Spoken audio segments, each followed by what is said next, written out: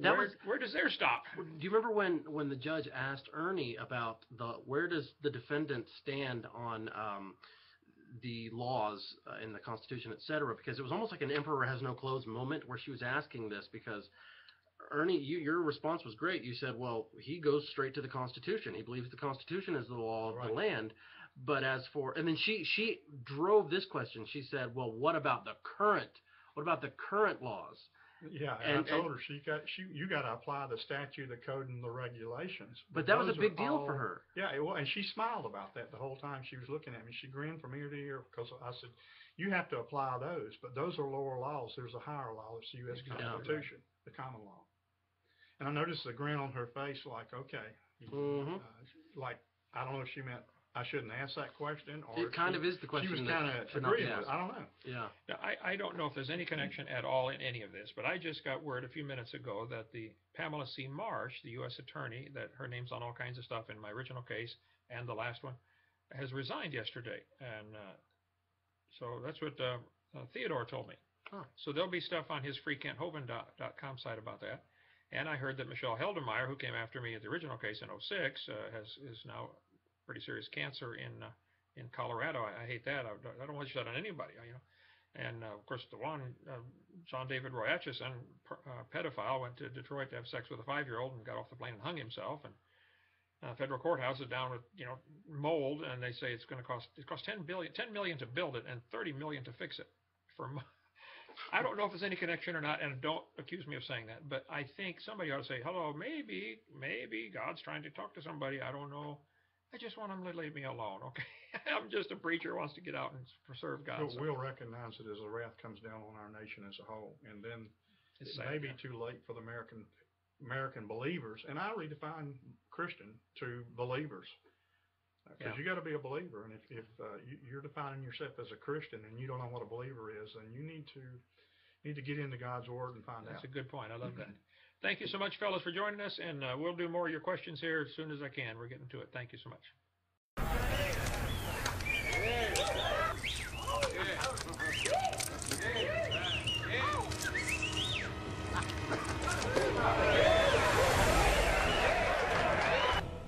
Justice is coming!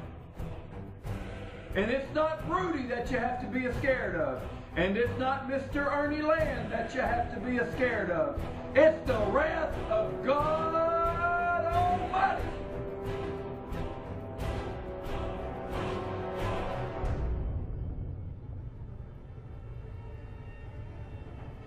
God Almighty is going to see that you pay. And we've got an embargo on mainstream press, and Ken Hovind can't get on mainstream press. And even the hero of conspiracy theories, Alex Jones, don't want to touch him.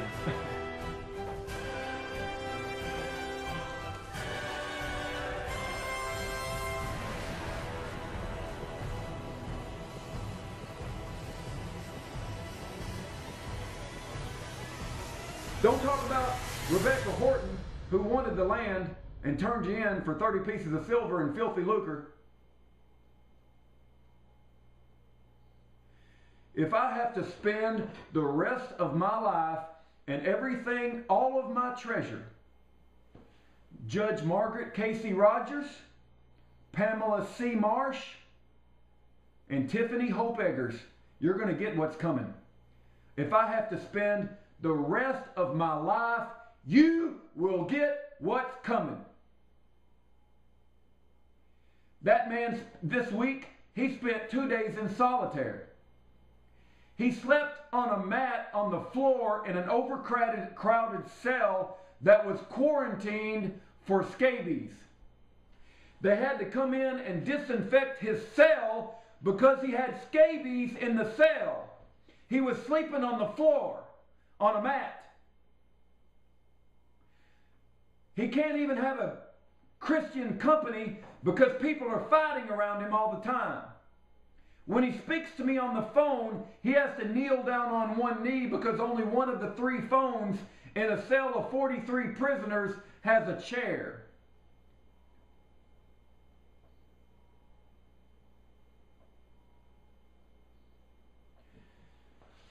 It's everything I can do not to lose my temper. It's everything I can do not to lose my Christian testimony.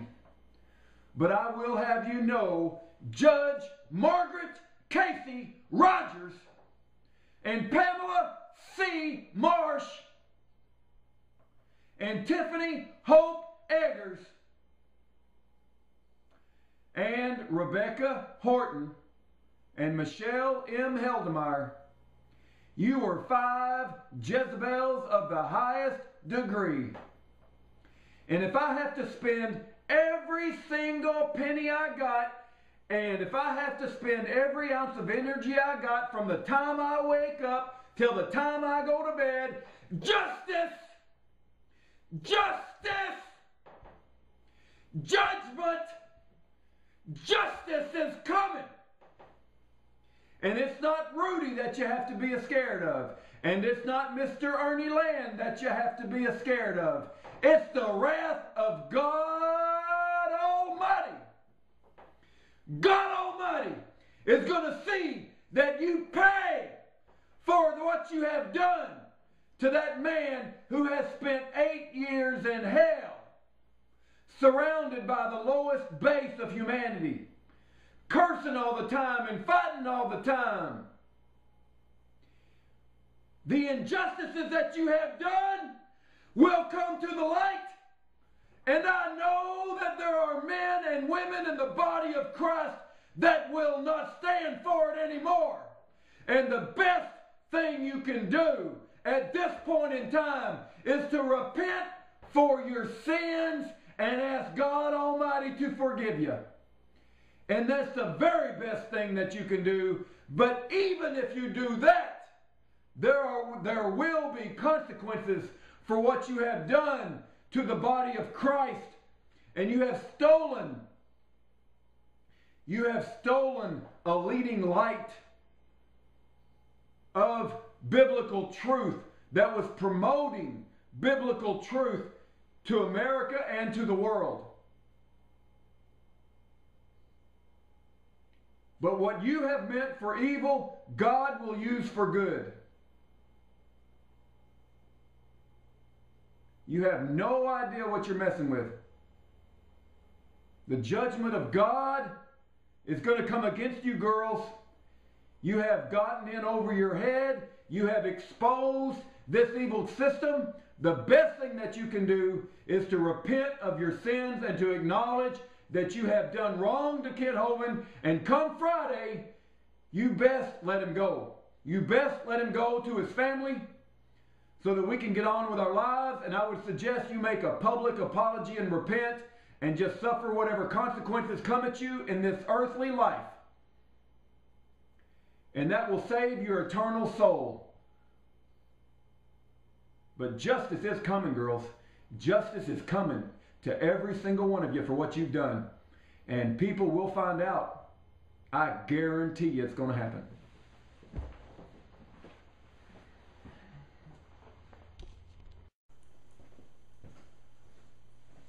All right, so I'm going to be gone for a while, and I believe in making every video as if it's my last video. And so I don't want to hold anything back. I don't want to worry if it upsets anybody. I don't want to worry if it ruins my credibility. I just want to share with you my thoughts over the last 2 weeks. And if they're going to try to throw me off the ship, my attitude is I'm going to take a couple of crew members with me.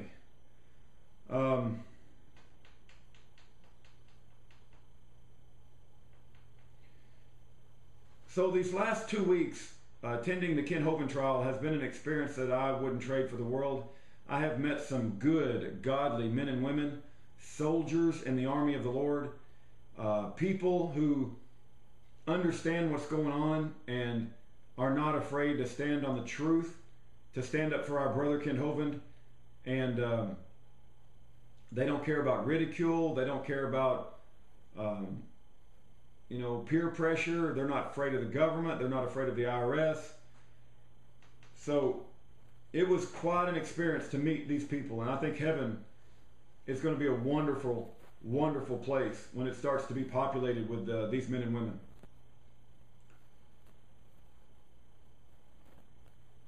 there was a few that I talked to that said Ken Hovind should be contrite. Maybe he should be humble, more humble, apologize to the judge. Maybe she'll go a more linear sentence on him. And I would ask those people that put forth that idea, well, would you have walked up to Shadrach, Meshach, and Abednego and said, if you just bow the knee a little bit when you hear the music played, maybe the king won't be so mad at you? Would that have been your advice to Shadrach, Meshach, and Abednego? Ken Hovind is not a prideful man. That's what some people have a hard time seeing. And he's just a man of constitution, a man of character, and a man of principle, biblical principles. And he's not going to bow the knee to Baal no matter what. And if we had more men in this country like Pastor Ken Hovind, we wouldn't be in the shape that it's in. But I believe that Pastor Ken Hovind is a gift of God to the body of Christ, and that it's not Pastor Ken Hovind's responsibility to get out of prison. It's our responsibility as the body of Christ to stand up and demand that they release him. Demand that they release him. It's our responsibility. It's not Ken Hovind's. It's not his fault he's in prison. He hasn't done anything wrong. The body of Christ is the one that's been negligent.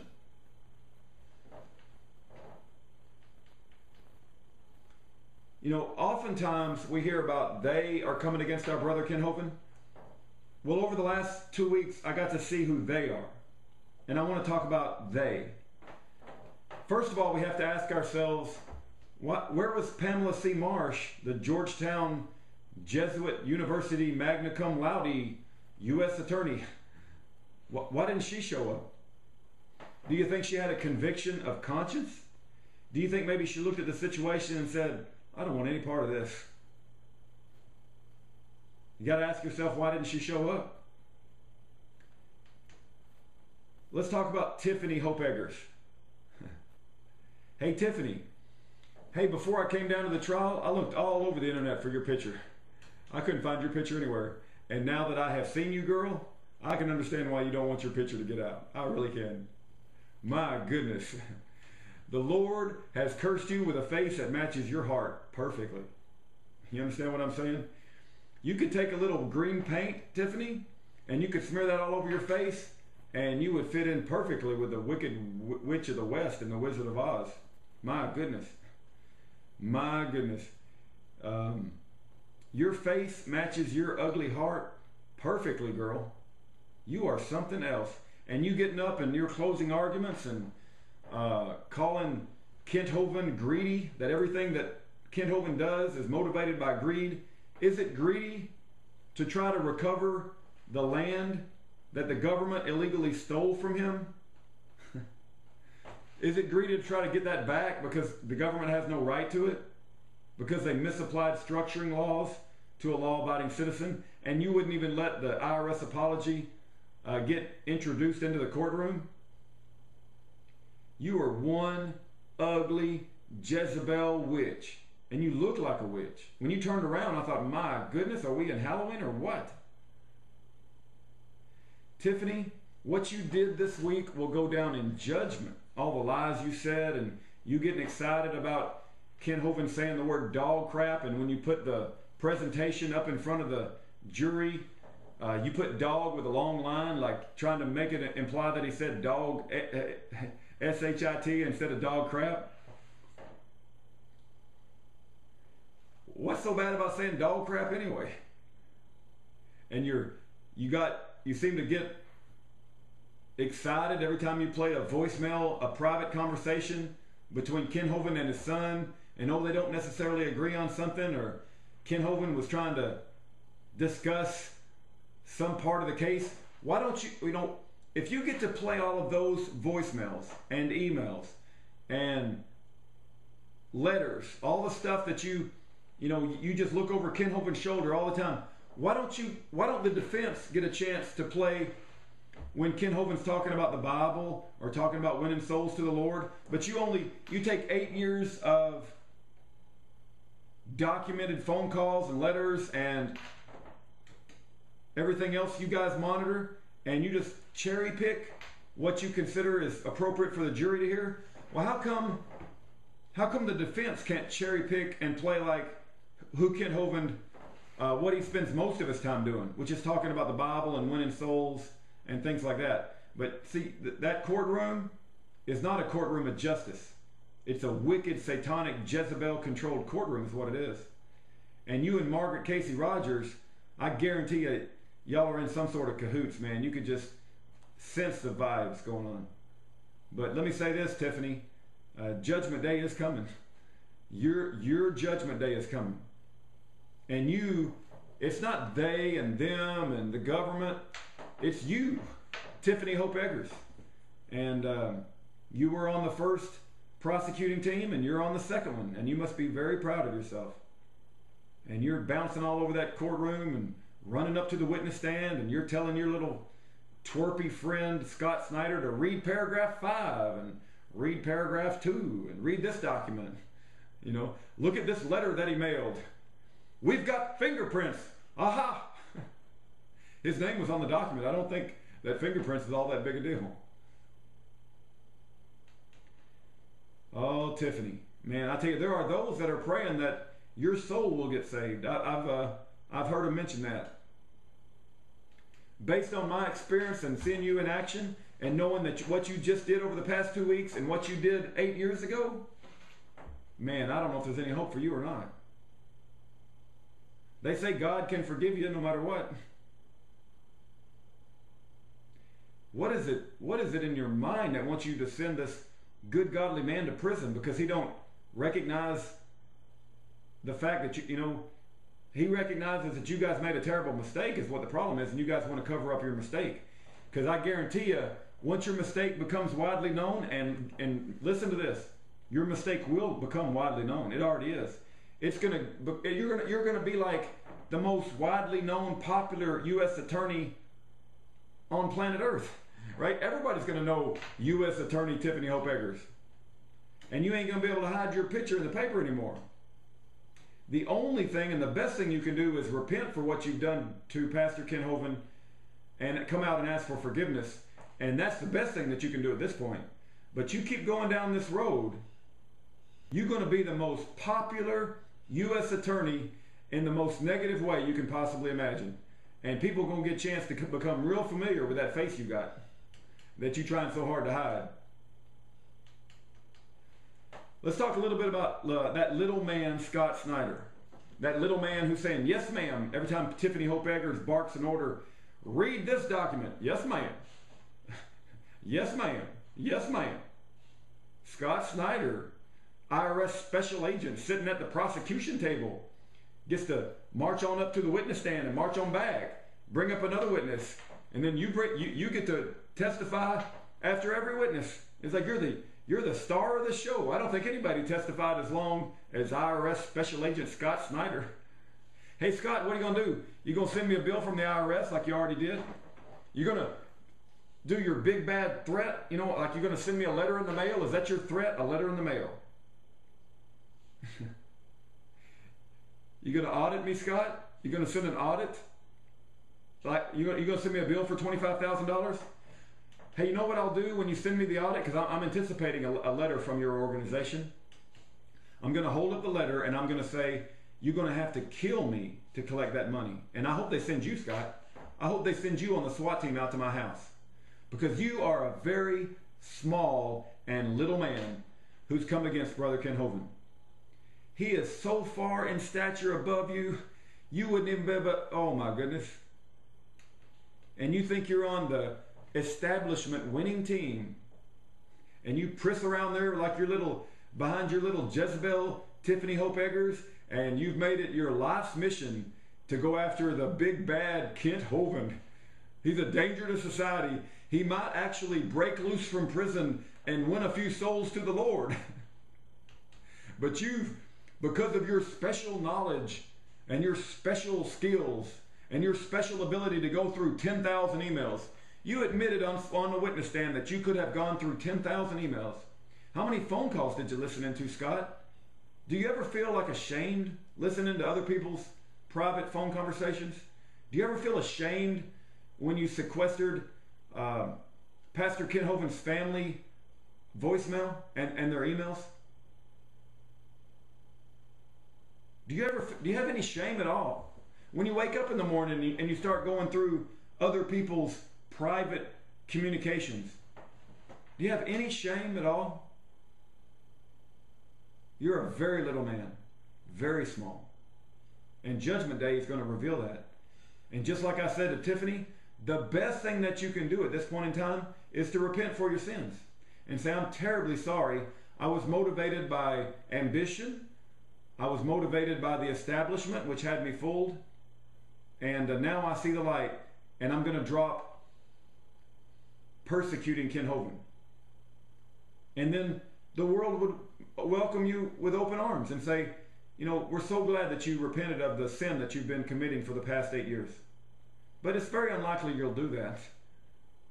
It's very unlikely you'll do that. And then you got that twerp who's like had too many biscuits to eat, J. Ryan Love, who didn't say anything. What are you, like some kind of dead weight on the prosecution team? I don't think you said one word the whole 2 weeks. You just sat there on the prosecution table like dead weight. Does Tiffany ever get mad at you because you ain't helping promote the evil wickedness in the courtroom? It's like, I would imagine like even the wicked people get mad at you. You just sit there like a, do they let you like, what did you do exactly? You know, what did you do for the prosecution? I mean, the Lord says that he would prefer that you be hot or cold. At least Scott Snyder and Tiffany are hot. They're like definitely far, far, far wicked. But J. Ryan Love just sits there like he's ate too many biscuits, and you know, and Tiffany will come over and ask him a question, and he'll say, I don't have any questions.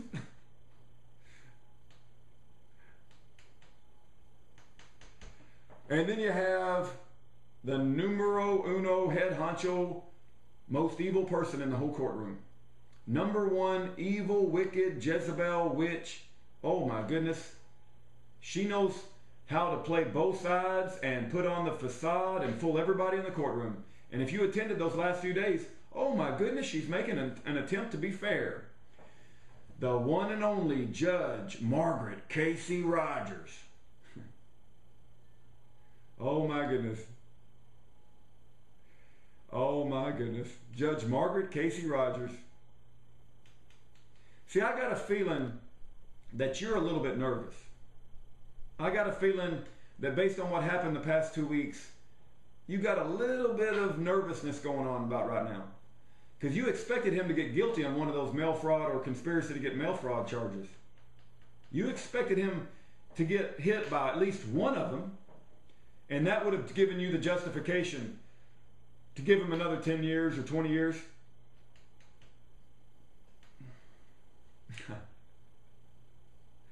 But he didn't get guilty on any of the mail fraud charges. He got guilty on a contempt of court order from 6 to 8 years ago. Now everybody's watching you, Miss Judge Margaret Casey Rogers. Everybody's watching you. Are you going to be hard on the man? Are you going to be lenient? Do you think he's going to like beg you for leniency? You are one evil, evil, wicked lady. The way you manipulated that jury selection and you did that psychological mind control and had everybody confessing their sins, and you stressing the military service of not only the person you asked but their spouse. Man, you really knew how to work the crowd. You can tell you've had a little bit of experience at this. But I tell you what, Judge Margaret Casey Rogers, you ain't going to get away with it. And just like Tiffany is going to be the most famous U.S. attorney in all of America, you're going to be the most famous federal court judge in all of America. Guaranteed. I heard there's a place where you can rate federal judges, and I heard you've moved into the top 10 worst federal judges in all of America. Is that true? I heard that's the case. You're going to be number one worst by the time it's over with, I guarantee you. You guys think you're going to squash this, and people are trying to appeal and, like, you know, write you so that you'll be lenient? I ain't going to be lenient. Ken Hovind will do whatever Ken Hovind does, and I do pray that he gets out of prison. But It ain't going to be because we appeal to your mercy, because you don't have any. I saw through you. This last 2 weeks was a complete demonstration of who you are, and you are one evil, evil lady. You're one of the most evil, wicked ladies that I've ever came in contact with. And you have no compassion for Ken Hovind, the fact that he's already spent 8 years in prison, and you have shown that. And the way that you manipulated this entire court, and you tried to give the appearance of being fair, while at the same time biasing every single situation against him. See, what you did to Ken Hovind is going to come back on you, and I guarantee it will. And you're going to be exposed. You and your Jezebel prosecutor Tiffany Hope Eggers, and your twerp little man IRS agent Scott Snyder, and your dead weight I've had too many potatoes for lunch J. Ryan Love. The only one who had any sense was Pamela C. Marsh, who at least had enough sense not to show up. What are you going to do when you start getting exposed for what you've done to Ken Hovind, and people start realizing that you guys stole his property and misapplied structuring laws, and you seized his property and you manipulated the jury in such a way that they didn't have the full knowledge of the situation, and they felt, like they were trying to appease some sort of mind control crap that you pulled in that whole jury selection process.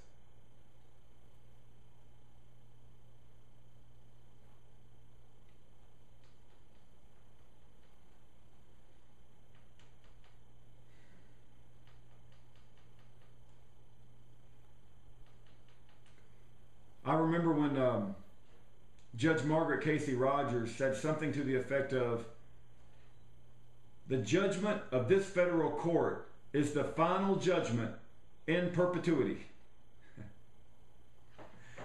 Hey, Judge Margaret Casey Rogers, do you think your judgment is the final judgment? Do you really think that? Because I don't think it's the final judgment, girlfriend. I don't think it's the final judgment whatsoever.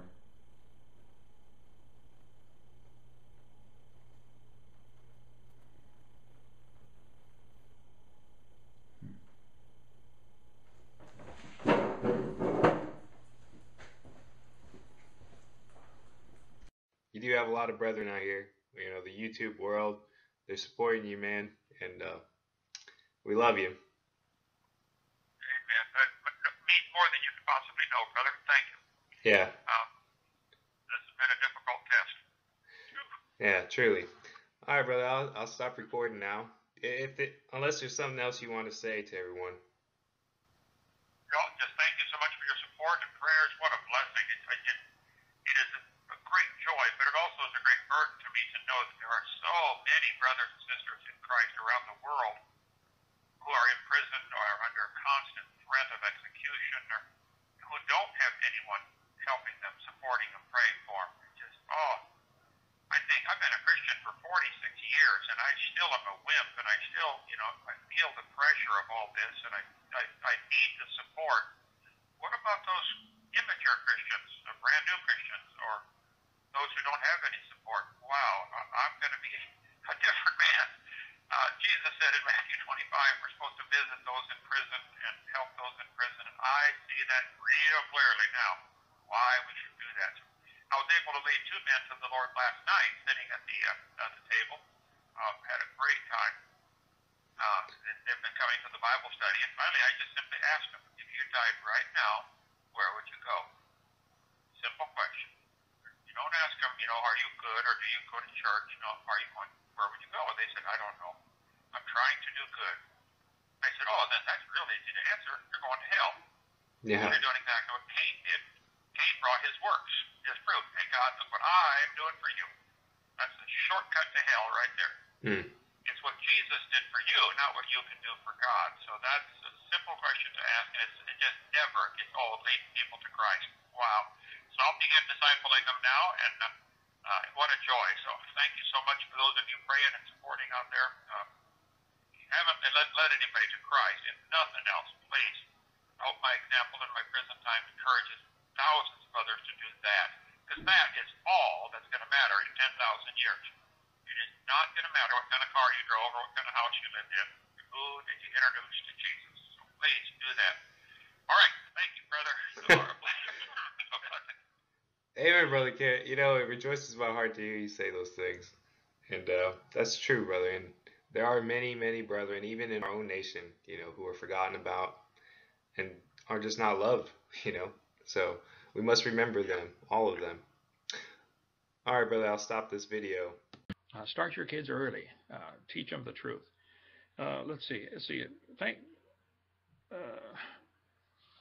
I'm a Christian, saved by grace. I've been having a hard time dealing with my sin. I don't feel very worthy of my Lord Jesus. Oh, Herb, I can't help you with that. I don't either, brother. I've been a Christian 46 years, and I'm still humbled by the fact that God would take me at all. So if your sin bothers you, good. It should. Mine does too. You know, my wife has one of those little concave mirrors with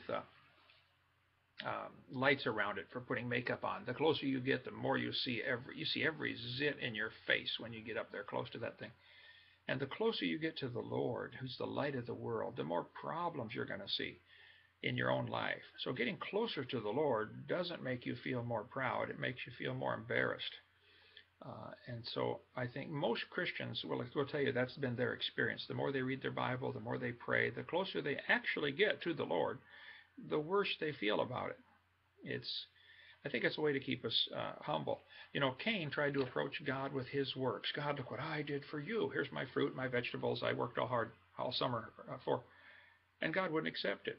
And most religions are trying to approach God the way Cain did. God, look what I did for you. I did this, I did that. That's the Muslims. Look what I did. I blew myself up. I killed all these heathen. God's not going to accept that. It's not what you do for God. It's what Jesus did for you.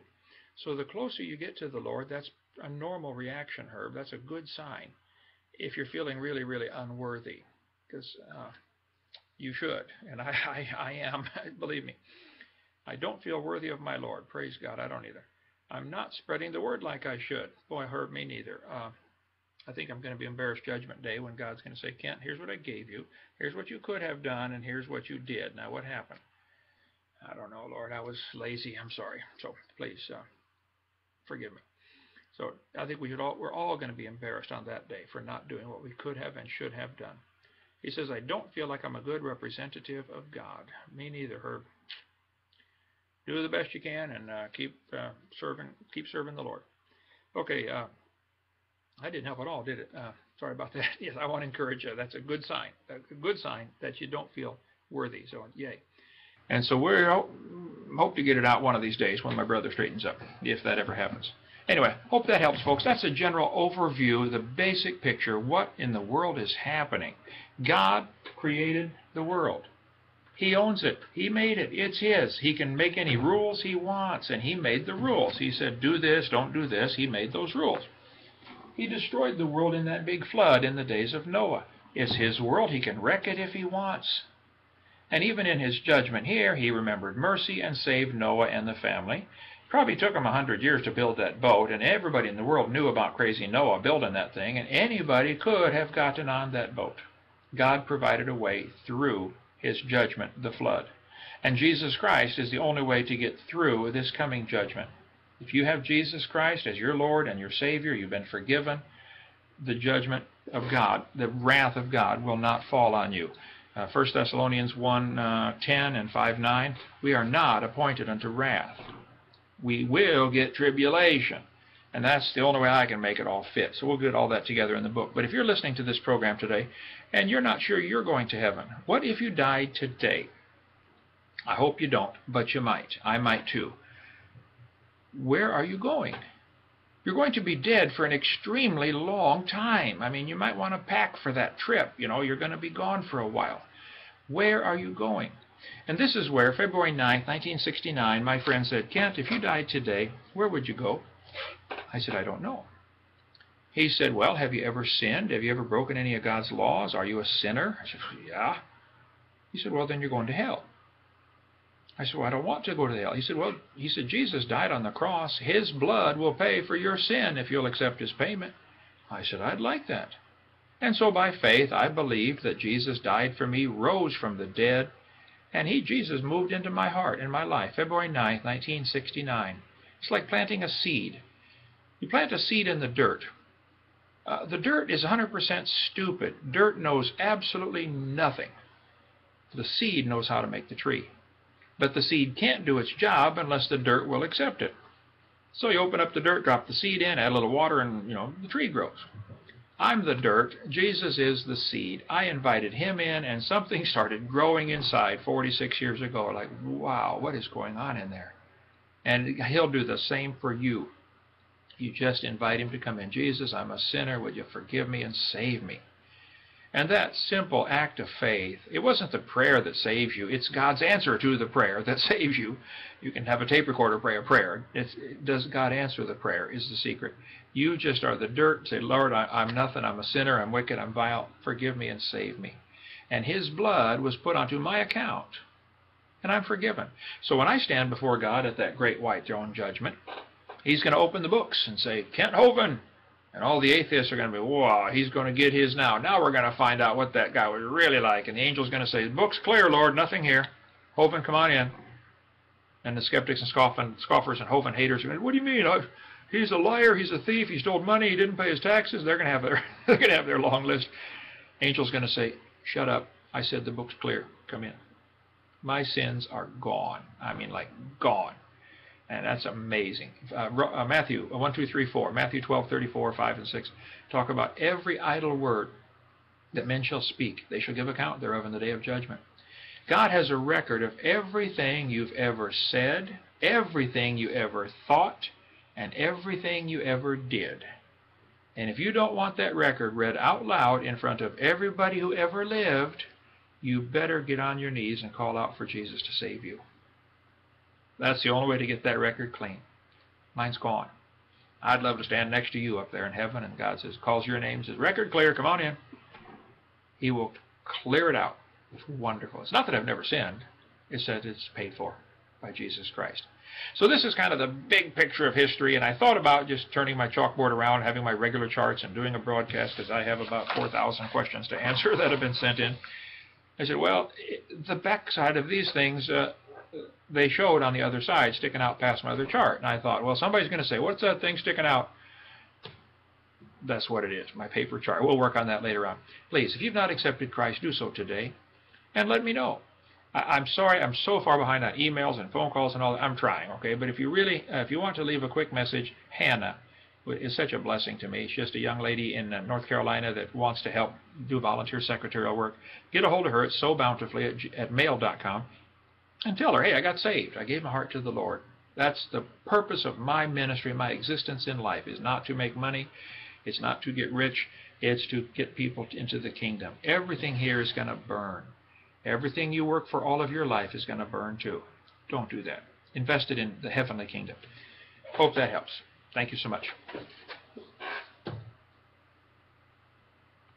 This one from Polish Catholic.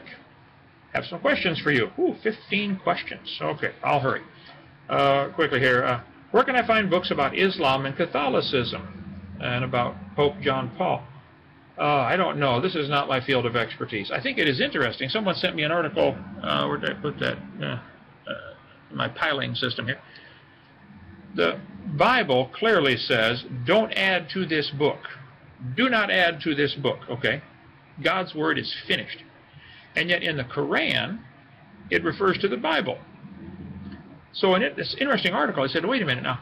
How can the Quran be a holy book if it says the Bible's a holy book, but the Bible says don't add to this book? Isn't that self-contradictory? Wouldn't Muhammad be contradicting himself to say that he has a new revelation from God if God had said don't add to the book, and then he recommends the book that says don't add to this book? Interesting bit of logic there for someone to try to work on. I'll leave that for somebody else. I got other dragons to slay. Okay, number 2. What do you think of Scott Hahn, H-A-H-N, and his arguments for Catholicism? I'm sorry, I don't know Scott or his arguments. I would be strongly against many things that Catholics teach. I could support many things they teach, the virgin birth, etc. But their method of salvation is purely a works religion, and many things they teach I would be very strongly against as far as their doctrine. Not the people, just the doctrine. Number 3, do you think Catholicism is the harlot from the Apocalypse? Don't know, possibly. That certainly has some of the earmarks of that. I'll tell you the guy you need to see on that topic would be David Daniels at chick.com. He has good stuff on that. Who else? There's many, many books on this topic. That's somebody else's dragon to slay. I got enough to do on evolution. Okay, number 4. Why do you think the Catholics removed the second commandment? That's not true. Okay, now, I have said several times that the second commandment, don't make any idols, you know, graven images, in Exodus chapter 20. It's not removed from the Catholic Bible. Okay, I don't think I've ever said that. But if you get a little pamphlet from the Catholic Church, oftentimes they'll say, here are the 10 commandments, in little doctrinal booklets and stuff when they teach on this, and it will not have the second commandment. Instead, they split the 10th commandment into 2. Don't covet your neighbor's wife, and don't covet your neighbor's, property or something. So they do leave it out in their teaching and in their booklet, because it is kind of embarrassing to have a commandment that says don't make a graven image when their church is full of graven images. So that's my take on that. They do leave it out of some of their articles and things that I've seen. Let's see. Have a friend from. If you have a friend from Poland, please have him translate, and you give me a bunch of websites here. I can't do that, possibly. I only know about 4 Polish words. Yakshemach, that kind of stuff. Let's see, for number 5. Why do you think the Roman Catholic Church forbade and harmed people who translated the Bible from Latin? Well, I think it's pretty well historical that they did. Anyone who would translate the Bible into the common language was really given a hard time, like Wycliffe and Tyndale and Martin Luther. And I mean, there's a long list of people being really severely persecuted or killed for putting the Bible into what's called the common language, or the vernacular of the people. I think the reason would be quite obvious. The Catholic Church teaches some things that the Bible is against or does not support, and so they would not want people reading their Bible, because then they would quit being a Catholic. So I think that's again, somebody else's dragon to slay. There are many good books on that. Where did I see? I think chick.com has a whole series of books on Catholics and their teaching. There's I spoke at a conference once with a guy who that was his full-time ministry, is ministering to Catholics. They're wonderful people. It's the doctrine that I'm against, not the people. It's what they teach. Let's see, question 6. They faked. This is probably a Polish person trying to speak English here. You believe me, your English is much better than my Polish would be. Something. Persons because they faked Bible like Luther and Hussite. Sorry, I don't understand the question. What do you think of penalization of homosexuality, prostitution, and adultery, like the ban on mixed beaches, like in Singapore, or the ban on homo parades? What do you think of this quote, Romans 13? Well, certainly the Bible's pretty clear about adultery and fornication and homosexuality. I mean, it's just real clear. Some countries, like Singapore, enforce some of their laws with caning or beating, as you mentioned here. I think that's a lot cheaper than prison and a lot better for everybody involved. At least give the guy an option. If you're going to arrest somebody in America, give them the option. We're going to take a cane, we're going to whip you 20 times, or send you to prison for 5 years. They would all take the caning or the beating. Everybody would. I mean, 5 years. And it would save a whole bunch of money. And you don't have to say that's cruel and mean. Let the person decide. If you'd rather go to prison for 5 years, then go. But let them decide. Let them make that simple decision. Which one do you want? So I think there certainly needs to be, government has to enforce, rules and regulations of some kind. What should the punishment be is really the question. Is it prison? So far the only string on the fiddle in America is prison, prison, prison, prison, prison, and that string's out of tune. That needs to be shut down.